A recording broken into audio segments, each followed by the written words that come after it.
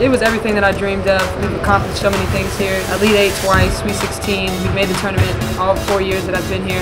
And I know that a lot of people don't really get that opportunity. So that's been very special. We've come here and we've really turned the program around. I think they're just getting started, whether that's playing after we graduate or their jobs. And I think they're going to make great parents. I think they're going to be, coaches, or they're going to be amazing at whatever they do.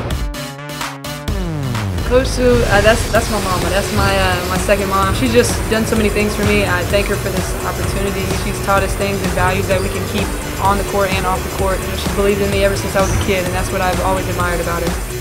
I hope to be playing professionally after. Hopefully I'll get drafted. But after that, I'll be coaching. I love the game of basketball. It's done so much for me, and I want to be able to give that back to other kids growing up.